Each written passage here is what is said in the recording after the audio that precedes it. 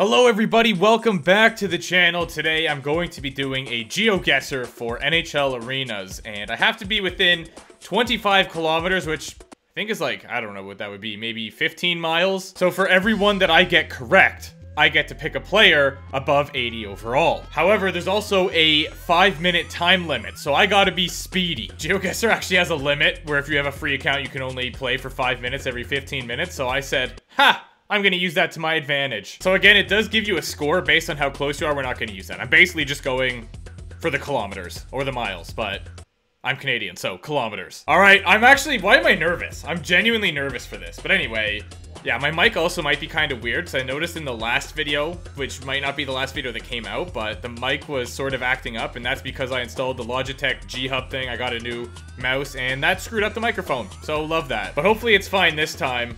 Let's do this thing. Start game. What are you gonna give me? Loading location. Okay, so it's Arizona. It's Arizona, which is down here somewhere. Phoenix. Oh, their arena's like really far away though. They don't play in... I'm gonna do it anyway and hope for the best, but I'm pretty sure I remember their arena being kind of far away. Oh, I got it! 19 kilometers. Okay, no time for celebrations. Let's go. Next. What do we got? Michelob. The beer of athletes. Where are we? This is not giving me anything right now. It's probably right in front of my face, and I'm missing it. Oh, no. Like, what are you? Oh, Dallas! That's perfect. Okay, where's Texas? It's the big boot. Somewhere around here. Yeah, okay, it's at the very bottom. Is it in... No, it's gotta be in Dallas. It says Dallas on the jersey. Nailed it. Next. I know I'm being frantic. I don't really have a choice. Alright? I kinda have to be. Is this the Scotiabank Arena? Oh, no, wait. Rogers Place. Oh, no. Oh, no. I don't know if this is Edmonton or Vancouver. I think it's Edmonton. No, wait. Because they're the... I don't know what this is! Is there any hints anywhere else? I can't believe I don't know this. Rogers Place. Oh, no! Oh, no, it is! Because Calgary's the Saddle Dome. Okay, okay. Where? Alberta. And we gotta find... Edmonton? It's gotta be Edmonton. Yes, let's go! And we have ourselves Capital One Arena. Washington Capitals, baby. I don't know... where their arena actually is. I know that it's got to be close to here, no? Because it's Washington. And I was right. 1.3. Oh, wow. I was really close. This is... Okay. I see bar. This is an arena? Are we sure? Mike's Plat? I'm not getting anything here. This is absolutely useless. I have no idea what's going on. To the front, maybe? Guys, I don't know where this is. I have absolutely no idea where this is. Okay, I'm just gonna... the Thrashers aren't a thing anymore. It's not Philly, but whatever. I'll just guess it. Yeah, I was not very close. Ooh, okay. Never would have guessed that, but let's keep going. Play again. Start game. So this is Columbus, Ohio. Should be right over here somewhere. Yep, there it is. Cleveland, Columbus. Give me that. 6.4. And now we have the Bell Center. Quebec. Montreal is down here somewhere. There it is. Guess. Nailed it. Next up is going to be... What is this? What are you? I have no idea what you are. This way, maybe? Is there anything on this side of the building? Give me something. It says... The TD Garden. Okay, so this is Massachusetts. It's over here somewhere, I think. Maine? Massachusetts? Where's Boston? Boom. Guess? Nice. All right, I don't know how many... I'm not keeping track at all. I have no idea how many I've gotten right. Minute left. Okay. So I think I'm doing all right so far. Give me a hint. Give me a hint. Anything on the glass? That looks like the LA Kings. All right. So this is the Crypto Arena, I think. Los Angeles. Good enough? Good enough. Absolutely nailed it. What do we got here? What do we got? Carolina. Carolina. All right. Hurricanes. Where is Raleigh? It is... There's Charlotte. Raleigh, North Carolina. I think that's what it is. Guess? Nice. All right. We are on fire. No. Play again. Stop it! Get me out of here! Let me play! 32 seconds. Oh my goodness, I feel like we already had this one and I don't know what it was. Is this the Dallas one again? What's on the glass here? Clippers. Los Angeles? Again? It's gotta be. Right here. 25 on the dot. I think that counts. I'm pretty sure I said that counts. Florida. Ah! Come on! I don't know where they play in Florida. I'm just gonna guess here. Are you kidding me? That was amazing. 3 seconds to go. We take that. Thanks to that Florida buzzer beater, just over 50% of our team will be above 80 overall, which I'm okay with. That's not too bad. It could have been worse. I know I'm gonna have some critics, people that like study where arenas are, but I don't care. I'm quite proud of how I did, actually. So our first 11 picks get to be above 80 overall, and then after that, or I guess I could take a non-80 overall before that, but would I? You know? All in all, 11 players above 80, and basically everyone else has to be below 80. Well, let's find out what team we're gonna be using by using the Play Now Randomize. It's gonna be the Pity Pence. Jabroni will not be editing my lines, and CPUs can trade if they would like to. Salary cap on, and most importantly, fantasy draft will be on. Shocker. I'm gonna go with pick number 12. And let's see how wrong I am. Very wrong. 31?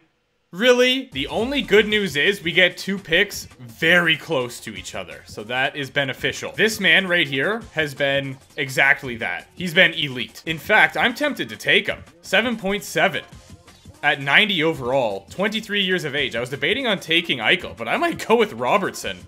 Yeah, why not? I could take Sorokin, and then we'd have a 90 overall goalie, and that way we'd have a really good forward, a really good goalie, and I probably should take a defenseman sometime soon, but because I only get 11 really solid players, right? So I'm trying to do this strategically here. My backup goalie is definitely going to be below 80 overall. You know what? I'm gonna go all in on offense. Jack Eichel to play with Robertson. Let's make it happen. Josh Morrissey, you know? 87 overall. He doesn't have any abilities, which is kind of unfortunate. 6.2. Letang has 4 abilities. I still don't really know how much that affects simulation, though. I know I did like a whole video on it. Didn't answer a whole lot. Shea Theodore, though, has an X Factor, several abilities. He's making 5.2, and he's 27. How do you say no to that? Is that even possible? Welcome to the team, bud. Or should I say, buddy old pal? I know I could take Freddie. I really could. And I could take Ville Husso. This is gonna be a super hot take. And I don't know how you guys are gonna feel about it, but I'm going with Mr. Knight. It's gonna be one of these two. I just don't know which one yet.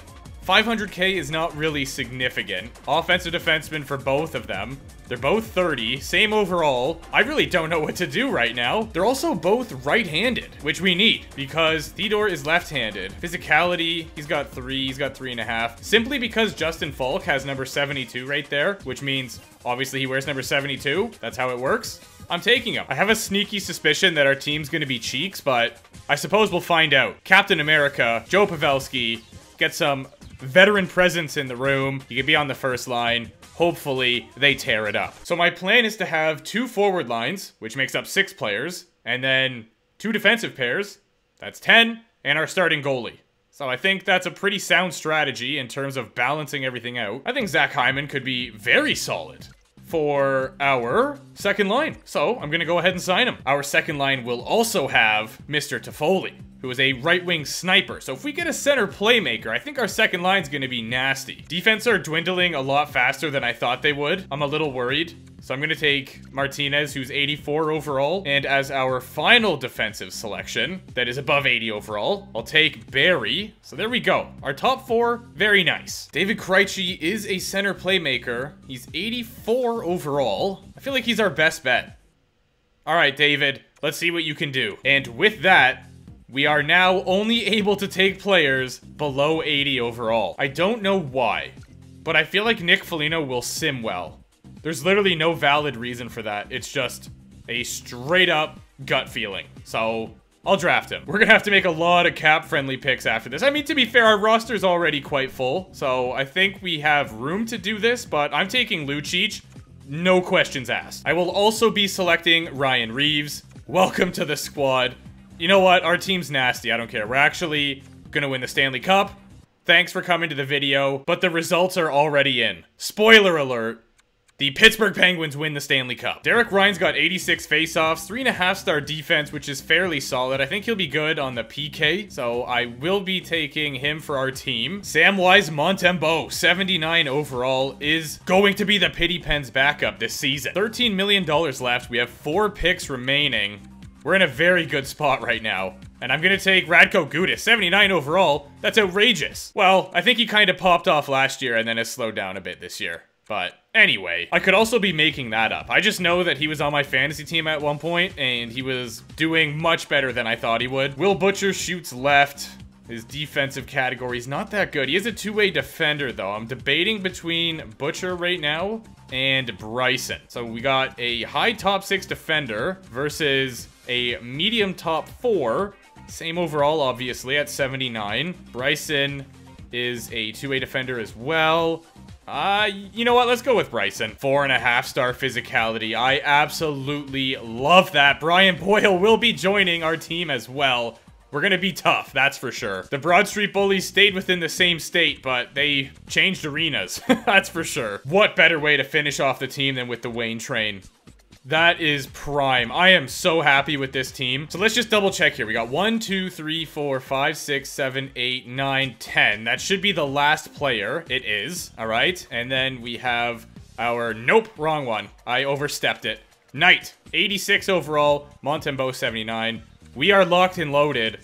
Let's go and put this team together. If we had injuries on, easiest Stanley Cup of all time. Very interesting. The coach wants to Foley on the first line instead of Pavelski, which I'm sort of okay with because it's still a +5. But at the same time, then we don't have a sniper on the second line. And if I do this, it's a 0. I'm still gonna run with that and hope for the best. If it isn't working out, we could always just best lines it after. So yeah, we'll keep our first line stacked as it is.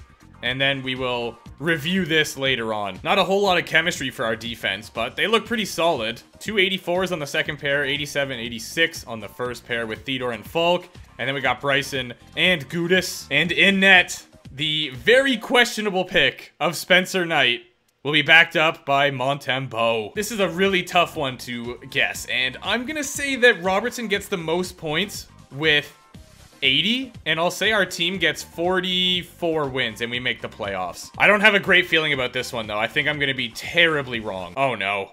That's a 6-game losing streak, I believe. We started out pretty solid, and then we fell off of a cliff, but it looks like we're picking it back up here, hopefully. The other issue is that our division looks very strong, so we're gonna need a very solid record to make it in. Sometimes we get lucky, and with like 40 wins, we make it into the playoffs, but other times we could get 45 wins and not make it. It's just the way she goes. And we have 30 wins at the trade deadline. I feel like 44 is a little extreme. I think that's what I guessed, right? Because we're gonna need 14 wins after the trade deadline. Don't know if that's gonna happen, but let's go ahead and see who's available regardless. We've got O'Reilly at 88 overall, Pellick 87, Patches, Klingberg. Okay, so I would love to bring in Tim Winston, but I'm not gonna do it. Or will I? Now, technically, if I can get them to take Zach Hyman for Tim Winston, we're not breaking the rules because we're still gonna have the same amount of players below 80 overall. This could be an awful idea, and I don't care. I'm gonna try 1-for-1, which I don't think they'll accept. Yeah, doesn't match at all. Okay, I see you.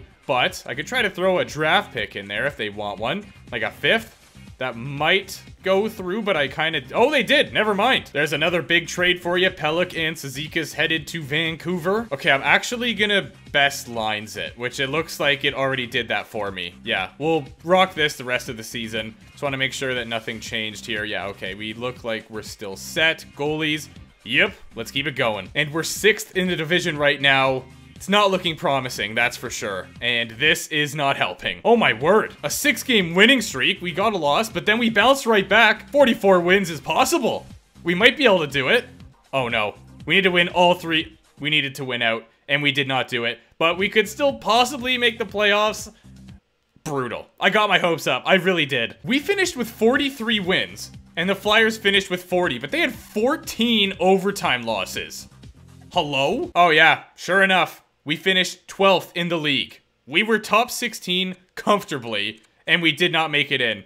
But the 19th place Kraken and the 20th place Colorado Avalanche have no issues playing for the Stanley Cup. What a joke. Not my playoff system. Surprisingly, Robertson didn't do that well. He put up 70 points. We got 79 from Pavelski, though, and then point a game exactly from Jack Eichel. What a lad. Tyson Barrie led defenseman with 57. Let's go. Tom Wilson had 50 points in 81 games. That first pairing just didn't really get it done. 43 points for Theodore and only 39 for Falk. Unacceptable. Knight played very well. 918 and a 252, 33 wins and 3 shutouts on the year. Montembeau, not so lucky. Maybe I should have taken another goalie, but then would I have given up a forward? And I don't know. Yeah, I still think I made the right decision. Kane wins the Art Ross and likely the Rocket Richard convincingly. 117 points, and he does in fact win it. Not even close. 14 goals ahead of Pasta. Merzlikins had the most wins with 41, a 913 save percentage, and a 267. He did phenomenally. Allmark with a 919. And then we have a 917 from Markstrom. Hedman led defenseman with 75 points. And then we've got a trio of 70s here with Yossi, Hughes, and Doughty. Fox gets a nice amount of points. All right, let's find out who wins the Stanley Cup. I still can't believe that. We finished 12th in the league. I'm chalking that up as a dub. I am. That's a great finish. It will be the Detroit Red Wings taking home the Stanley Cup. In case we wanted to have a look, the New Jersey Devils, who won the President's Trophy, had Point, Kreider, and Vrana on their first line. Trocheck, Dubois, Gord. That's very solid top 6. Primo and Markstrom. Okay, so Markstrom makes sense. Ekholm, Johnson, McAvoy, Hannafin on the second pair, and then Risto and Weidman on the third. Fair enough, Devils. Detroit finished 3rd in the league with 100 flat, and they had Larkin. They brought him back. Burakovsky and Kane, Malgin, Nuge, and Kurashev. They had Bobrovsky in the cage, Doughty, Edler, Pionk.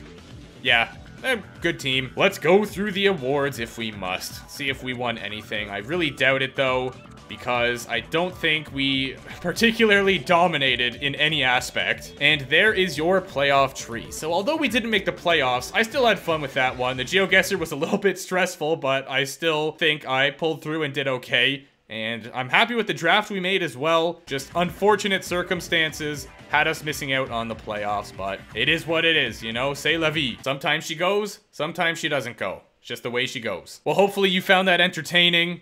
And on that note, I'll see you soon.